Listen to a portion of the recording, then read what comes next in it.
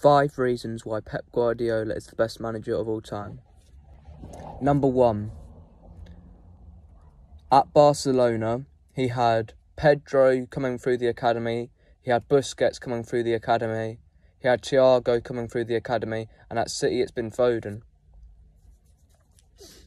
And what people forget is that he actually had players coming through the academy. It's all about how much money he spends on players that gets mentioned, and none of the stuff about him like getting players coming through the academy actually gets mentioned, which I don't think it's fair. Number 2 is that he's the only manager to win 2 European trebles, once with Barcelona and once with Manchester City. Number 3 is that he's the only manager to get 100 points in a season in the Premier League. Still, no one has beaten that or equalled it. Number 4 is that he's the manager with the highest amount of wins in a top-flight season in England. And number 5 is that he went on to beat Alex Ferguson twice in the head-to-head record, the so-called best manager of all time, according to a lot of people. But that doesn't seem to get mentioned much, which I don't think's fair either.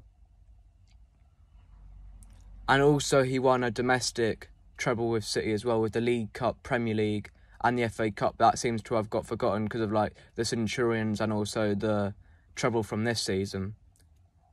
And also when he's been under pressure, Pep, he's got over the line, because we were 8 points behind Arsenal at one point this season, still went on to win the league. And also in 2018-19 season, where Liverpool got 97 points, and we were 10 points behind them, we went on to win the league that season as well.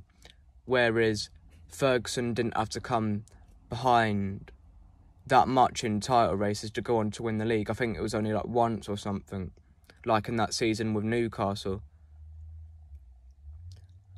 And if you agree with this video, so make sure to smash the like button. And if you disagree, let me know in the comments.